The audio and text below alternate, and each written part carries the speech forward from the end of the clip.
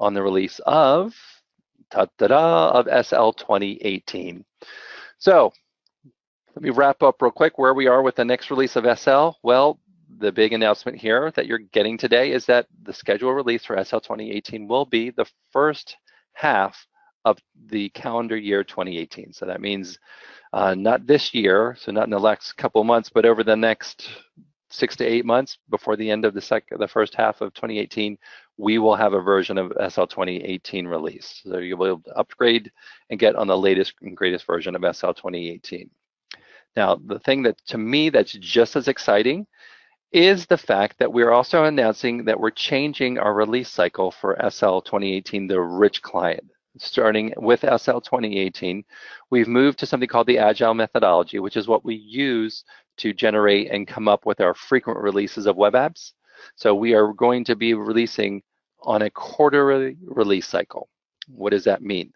This means that when the original SL 2018 comes out, and I'm about to tell you about some of the features that will be in there, if, let's say, we decide to release it, I'm just going to make up a date, do not hold me. Let's say I release it March 1st or April 1st, and I released Dynamics SL 2018.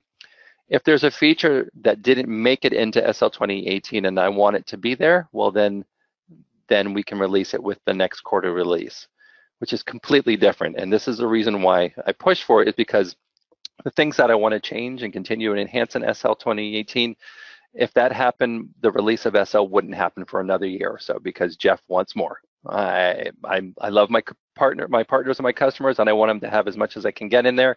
This is answering my prayers, because I've seen so much success with the release of web apps and being able to get things in quicker and not having to wait for the next major release. So we are focusing on getting all the major changes to the core product done first, and then we can start adding the features that Jeff wants. And what Jeff wants really is what customers want.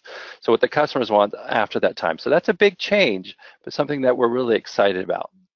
So let's talk about those high levels. I'm going to skip this one just because you really want to know what are the details around these. So let's go ahead and jump right to the details of what's being released.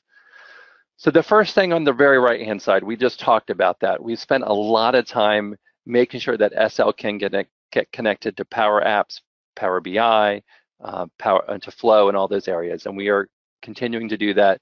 You've seen the early fruits of that right now, and we'll continue to build off of that. So that's huge, because I mean those are the things that are going to change the way that you do business, and that's where we see a lot of value add being added, because we're part of the Microsoft world. Now, other areas, one of the things that you can do in Flow that we really like is that you can actually do some approvals. So let me take this over to here, is we're going to be adding an approval process to some of the key areas in Dynamics SL. So initially, we're going to be adding the tables that support the approval process. And we're looking right now, don't hold me to this, but we're looking to use things like Flow, where you get automatic email notifications, where inside of the email, you can click on approve and take action and move forward. So we're looking to add some key new approval process inside of Dynamics SL. Now, as far as web apps, that's going to continue to go forward. There are going to be some new things that are only available in 2018, but those are available as well. On the left-hand side, we're going to continue to enhance the query and preview feature.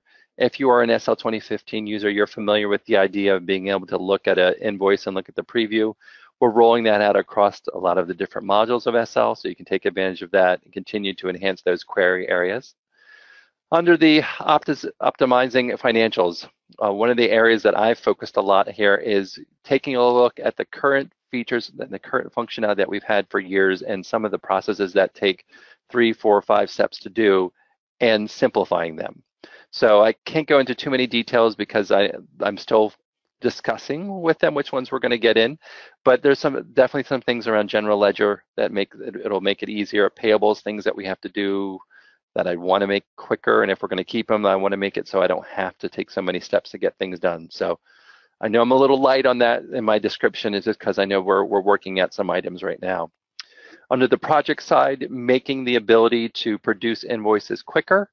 Some of the areas that we're doing is automatically taking the invoices and putting them out to a file, so you don't have to sit there and click OK or yes or export to this, to make that process quicker, but also to be able to take those reports, and let's say I need to send a preliminary invoice out for someone to review, that we could do something like putting it up on a SharePoint site so someone could review it, take action, and move forward. So lots of items there. And again, the nice thing about it is that I finally have what I want. Jeff wants to be able to continually add things to SL. I've got that in web apps. Now we're going to get that in 2018. So in 2018 releases, if you see some things that are not in there on the first day, don't worry. Jeff's going to get them in there going forward. And I apologize, I'm looking at the time. I'm having too much fun talking.